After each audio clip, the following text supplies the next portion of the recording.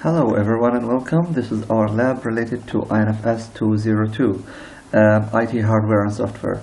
So in this lab we will be roughly going through some points related to the Windows 7 environment.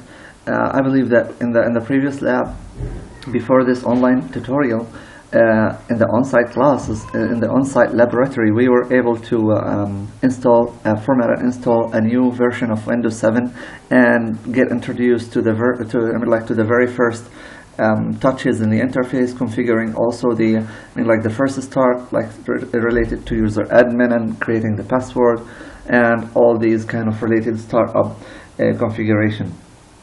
Well, in this lab, in this recording, I will just go through some details, into a little bit more details to continue or completing the previous section. And so these are the points that are roughly going to be handled. I believe that actually even I'm talking about these points, and I believe that most of you already have at least majority of the ideas and how to how to open, how to interact with the different aspects. But let's just wrap this up and make it as one whole practicing activity. Okay, well, the first one we will be exploring what is the libraries, and all of us know, starting from Windows 7 actually. And there we have something called the library, that it's actually another terminology. It's different from folders and also files, as we know. All right, so going to the libraries, if you go here, we call this as a file explorer in Windows 7, or Windows Explorer to say, right? So click on it. Clicking on it, it shows up the main window here, and the first thing you'll be seeing here is the library. So I believe that majority of us, we only tend to have to know only these four common libraries. We didn't we didn't think of that we can create a library, or using our own. Can we add a library? Can we even delete any of these libraries or play around with them? Or maybe actually some of us, they don't really care, and then they simply just go to whatever whatever the drivers here and create their own data folders or data containers. Well, anyway, so talking about libraries here, it is just kind of a folder, but it's just customized in a very specific way, so that it actually differentiates what kind of data you are actually storing here. And this is from one side. Second thing here, it brings an ease of access, meaning that whenever you're creating or pasting any data here, that will be very easy for you to access them by only one click here, instead of getting into the C or the D driver or whatever driver of your data that you're actually classically saving or storing your data at. So here, by default, whenever you install a clean copy of Windows 7, you'll be having four different libraries. So the first one is for documents, has been created for you. For example, if you have any programs even has been installed. For example, here I'm having EndNote. This is one software that I'm using for a special kind of task to do it. To be done, and then that application automatically links some of its folders to be in the documents. Some of the files here, some libraries here, they are meant to be for storing kind of music to say. So if you click here, these are actually the the default tracks that has been played here. That has been stored here from Windows. So let me just go and play one to give you a check on this. And actually here I just want to give you one hint. Let's say that actually I'm having more than one media player, and we all know what is media player. Those kind of softwares that allow applications that allows us to play the kind of video or audio files, the multimedia files. So here, one of them actually I would like to use it. It is called the VLC player, but actually I'm preferring to use another one that I'm having installing it. So once you have if you have one current application that runs as your default, and you want to change it, to be played with another program that has been installed in your machine. So to do that, you can just right click on the file that you're intending to play, select open with, and then if it is not here in the list, maybe you can choose from other programs. you can go and browse here, so that you can browse what is your like the folder name of the application you would like to play with. Here in this case, I'm looking for a specific application called Media Player Classic. This is one of the famous and the best kind of media players that are actually being used. So click on the install, the application icon here, and then open. It will simply open to you here. So just select it, and I want it to be my default program. So you can see and listen here. So this is actually a kind of a media file that has been brought by Windows. It is just a kind of an audio file.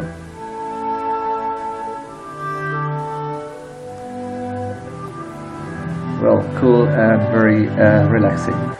Well, that's it. So well, the second thing here, if you, let's just go out of that, that music library.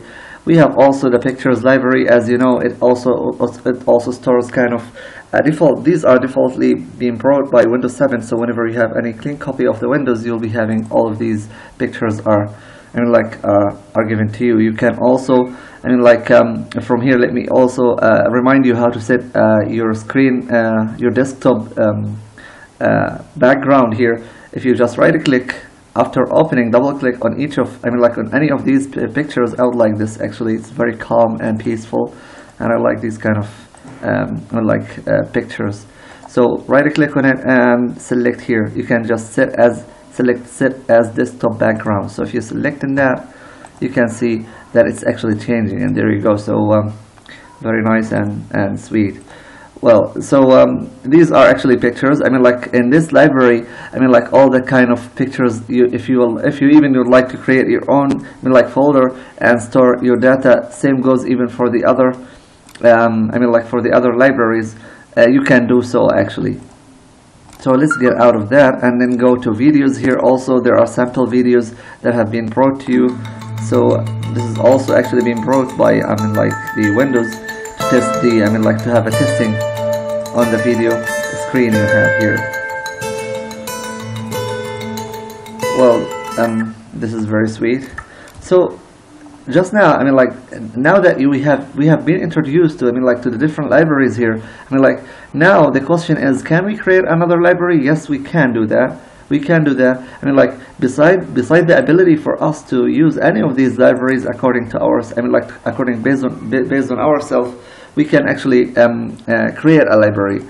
So within the library, it's actually being treated as a normal folder, meaning that inside the library you can go and create another folder. Within the folder, you can just give it a name like data here, or my pictures, and then you can just copy paste whatever data you want to have. Okay, let's say that you're actually going to to link. You have some pictures here. Let's say that I'm having let's say that I'm having actually a folder here that has some pictures.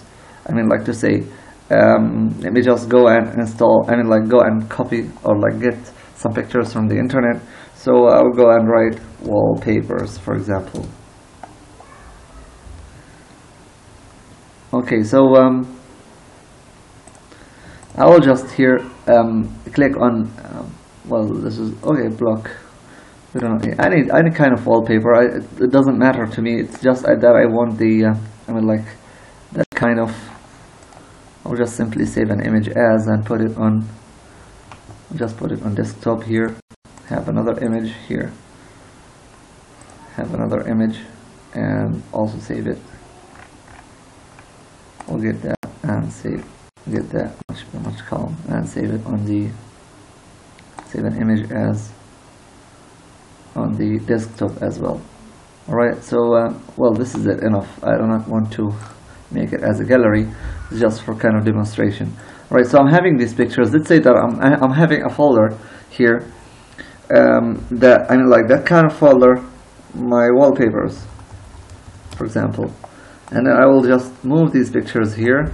Okay, let's say that before before this, now I'm having some pictures here that I have downloaded, and I want them to be, to be viewed here. Under the pictures. You can just simply move them here, or you can actually do this. if you go here to this link, includes here, meaning that this library is linked to two locations, is linked to two different locations here. So click on it and see. So these are the locations where, I mean, like the files and the data that can be stored at. So if we go there, let's just go and browse for one of them.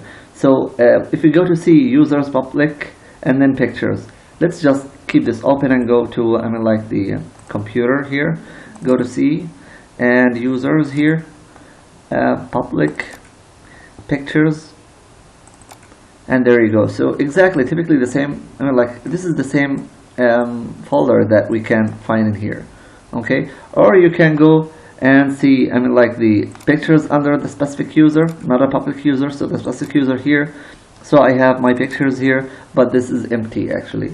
Okay, so we either can place, I mean, like can either interact with these two different locations, or if you want to add another location, that's fine. And this is actually even more practical. Even me myself, whenever I want to, I mean, like to interact with libraries, I tend to add more, I mean, like I tend to add another file, I mean, like another location, because sometimes I may not be able to I mean, like to move the whole data from that particular location into any of these default locations. Okay, so with that reason, actually I might need to I mean, like to link or add to say here. So if I click on add, meaning that I'm actually instructing the, I mean, like the library here to add another location. So I'm just navigating with my location here, assuming that this is the folder that I'm going to include here. Well, so this is it. So clicking on it, it will include the folder here. Okay, so here under this, so it will include whatever in the folder, it will be displayed in here. So clicking OK, there you go. So here I'm actually having like the different locations here. Alright, so double click on this, you can just view and I mean, like go with the different I mean, like locations. Well, actually you can do the same for every, I mean, like for the rest of the libraries. I do not want to go and even link them.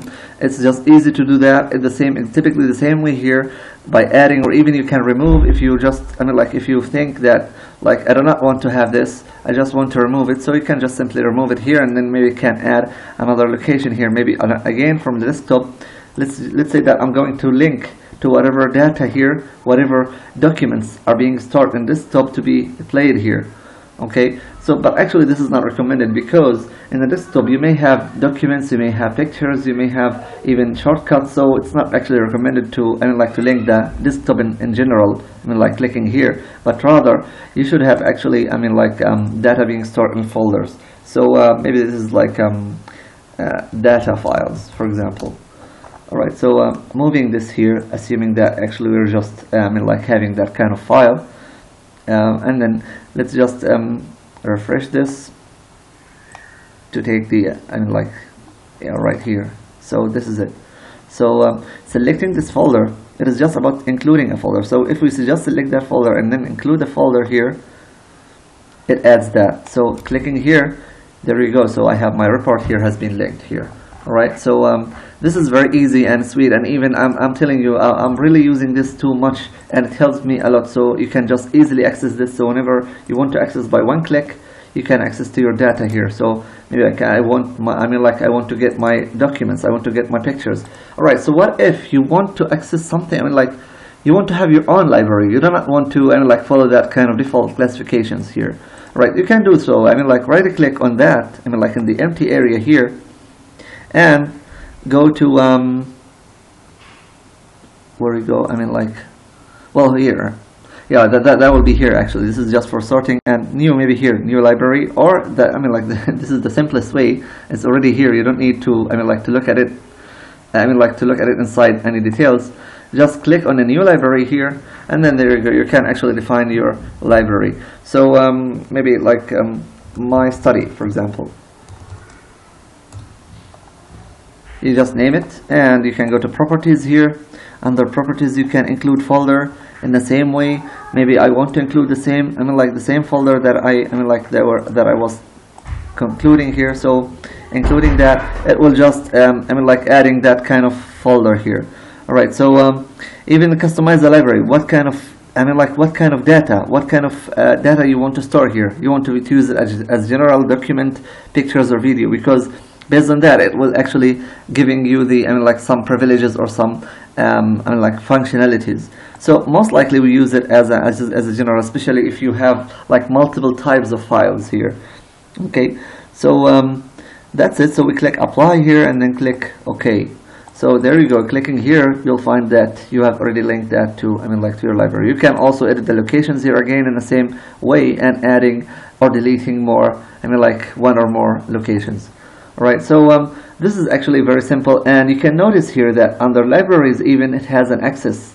It has been brought here in the, I mean, like in the leftmost, in the leftmost side, in the leftmost side of that, I mean, like the panel of the, I mean, like of the Explorer, the Windows Explorer. So you can easily access it here.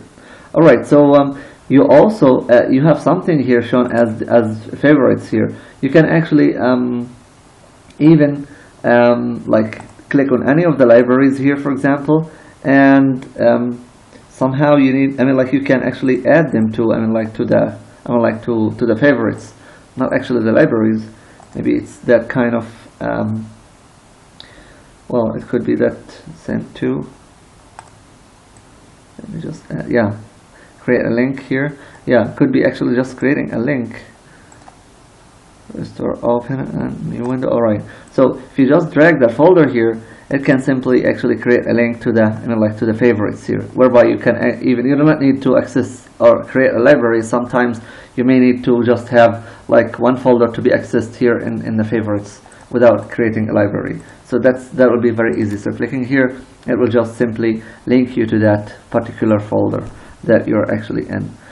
All right. So this is actually one part. So let's just go back so that we can just work with the other items here. So now that we know libraries and different libraries, how to use them, now we want how to create them and even editing them. Editing meaning that adding contents, linking them to some locations, as we have known. Well, moving to the second point here related to folders and files.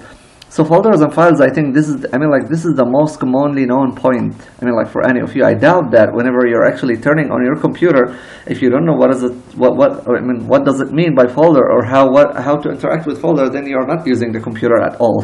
Particularly when we talk about like Windows operating system in particular. All right. So, but let's just, I mean, like put this together and refresh this. Hopefully, we are getting more information than the information you have in your experience. Well, talking about folders, let's just take the same example here. This is a folder, this is a file, as you know. So a file is just a place where you put your data in. So this is a file, so a file that it contains the data. While the folder usually it contains files, contain one or more files. So it could be like a PDF file as the one in here. It could be like another kind of text document here, yeah, it could be data here, could be any kind of I mean, like files. So it's just a group of files, could be in the same type or different types.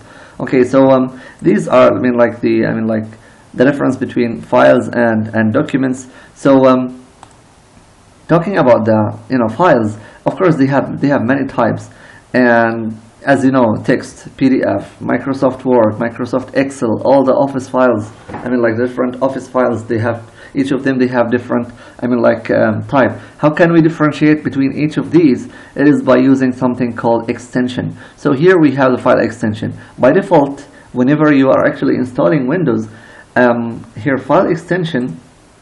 So let me just type this for you to remember that. I mean, like files are differentiated by their extensions. So what is the extension here? It's just an appended. It's just an appended piece of I mean, like piece of letters that is enclosed to the file name, and in order to specify what kind of data can be stored and how the, I mean, like the file can be manipulated and implemented. All right. So this is if you just hover over the, I mean, like the file using Windows, you can see that the type here, it's a text document. Whatever, I mean, like what about the other one? The type here.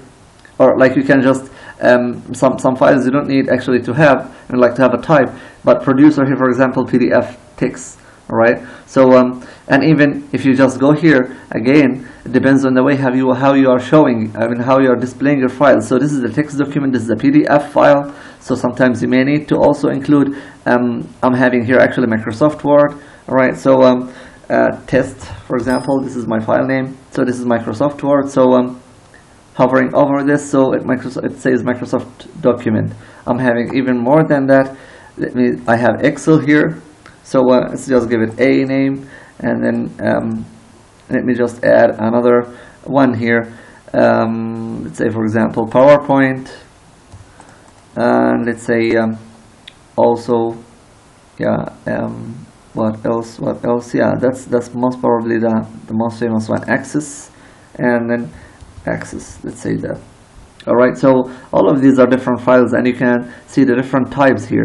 All right. So how to display there? The extension. Let's say that, okay, maybe some, in some files, of course, you see the different icons here are differentiating the files. But how do you want to know if this file is actually a database file, or it's just an Excel file? So sometimes you need to have something confirmed to you. So how to do that is by enabling the extensions. So enabling the extensions, it requires you to go to Organize here. That button in the corner, click on it and go to Layout. Go to Folder and Search Options, and then go to View here. So viewing here, there are some options and advanced settings that you are selecting here. So there is actually one option that we want to untick here. It is like hiding the extension for known types. If you untick this, and notice that what will happen here, clicking Apply here, it will display the appended part of the files. Alright, so clicking OK here, so this one is XLSX, this one also is ACCDB, and this is text, TXT, this is PPTX, PDF, and DocX, and so on and so forth. Alright, so meaning now we can say that files have different types, while folders, actually it's just one type of folder. So could be like it depends on the place. We can say actually there is like a shared folder, there's actually a normal folder. Okay, so this is an admin folder, but actually this is beyond the discussion that we are doing now. We are just handling the types in general, assuming that we are using a standalone operating system and a standalone system, and we're differentiating between the files inside. Okay, between the types of files and folders. All right. So now the second thing here is to to say differentiated by extensions here. Then okay, so creating, deleting files, and I believe that this is very naive kind of instruction to say. If you just go here, right click on it, you have a list of options here. You can just go to rename, delete, copy, cut. So rename is just simply renaming the file, whatever data you want to add here. This is very trivial actually to say. If you want to delete it, you can even use the keyboard and click on delete. Press the delete key, showing this. So deleting this, it will go to the cycle bin here, as you can see. All right. So, but there is sometimes a way of deleting. If you just go, which is actually even not being reached from here, delete here, it will send that file to the to the cycle bin. But if you want to permanently delete it without sending it to the cycle bin, you can use the shortcut, the short key. The keys in the keyboard that are Shift and Delete. If you click Shift and Delete, and you can see here noticing that. Are you sure you want to permanently delete this file? Yeah. If I click yes, I cannot see my file that has been sent to the cycle bin. Rather, it has been deleted right away out of my disk. Okay. Even I can select different data. Different files by holding the Control key, or hovering, or joining, selecting them by the mouse, and then simply click on delete in here. Alright, so well, just coming to that, let me just go again and create another text saying that this is data, because I'm going to perform now what we call by how to write, how to make hidden files and folder, and this is our last topic in the tutorial here. Alright, so let me just type some data. Hello from data. I'm typing hello is kind of alright, so I'm making it some kind of correct.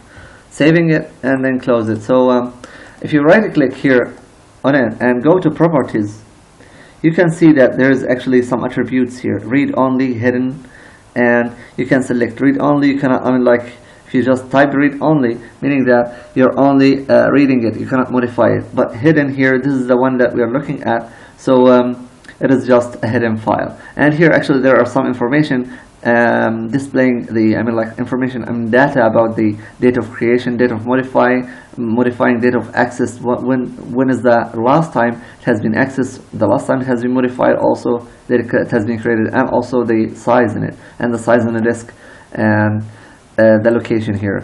All right. Okay, of course this is beside the, I mean, like the name of the file with the extension. So clicking on hidden here, so if you apply and then click OK, so the file is gone. You cannot see it here. All right. So it means that it has gone into hidden. So same thing you can do actually if you have another folder here. Let's just go and make another folder. So this like secret, let me say that, because actually most of the hidden, whenever we are hitting items, it means that we are actually bringing them to be more secure, not to be visible to the users. So let me just add another file here, key, for example. Let's say I'm hiding 1 2 3 4 4 5 6 7. This is a very secret key, and I want to hide it. Right. So clicking here again, I do not want to hide the file now, but rather I'm going to hide the entire folder. So clicking here on the folder properties, and I will be showing the same things here, same details almost, but I can just go and click hidden, applying on this. So it will show me that do you want to change the do you want to apply changes on this folder only, or the subfolders and files? Because sometimes, let me just show you this, and maybe I didn't do that. If I have different, I mean, like, because it's highly possible that the folder has some subfolders inside it. So data, for example, here, and inside data there is actually one. There could be like some files, could be some my data, and here this is my data file, personal. Okay, and this is save and closing it here. So that file now has actually some files and then some folders here. So I want to hide it. So that, I mean, like that order, when I click on it, it usually displays this message telling that you want to hide also the subfolders and even the containing files in it. Yes. So you can select this if you do not want to do that, while you can select that if you want to agree to hide everything. So clicking on it again here, so it has gone. It was here, but it has gone. Alright, so this is the way how we hide files and folders. So you can just now think, well, I have hide my data, then how can I get it back? Well, that would be actually very easy. The same way we have gone here for the extension. Let me just even hide the extension, because this is actually not a proper setting to leave, because sometimes you mistakenly delete the extension, leaving the file unnamed, because deleting the extension is very important. It may actually disable you from entering the file. If you just delete its extension with the name coincidentally. So make sure that actually most of the time, unless you want to show the extension, is that the extension should be actually hidden. Okay, so here we are hiding the extension, and we're going to do one thing here.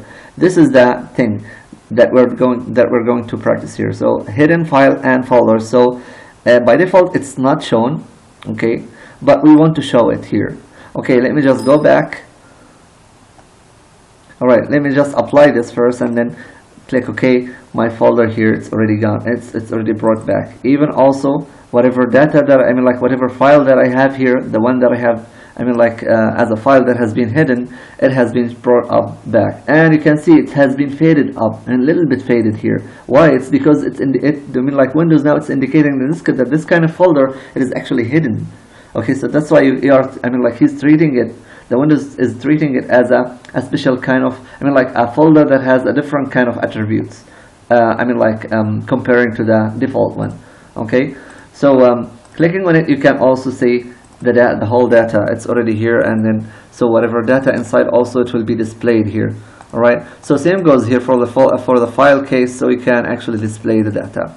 Alright, so let me just actually, I mean, like the settings and exploration here is really deep, and you can actually make it so long, like especially when you talk about properties of files and folders. You can go to sharing when you want to share this on a network, but this is actually not our topic, and I will just let your anxiety I will just let your enthusiasm and let your kind of curiosity to go and by yourself explore like one by one. But now I'm just like purposely discussing with you these points, and I hope this has been informative for you. If you have any question, you can just discuss with me, and I'm thanking you for just watching this video and wait me for more. Thank you so much.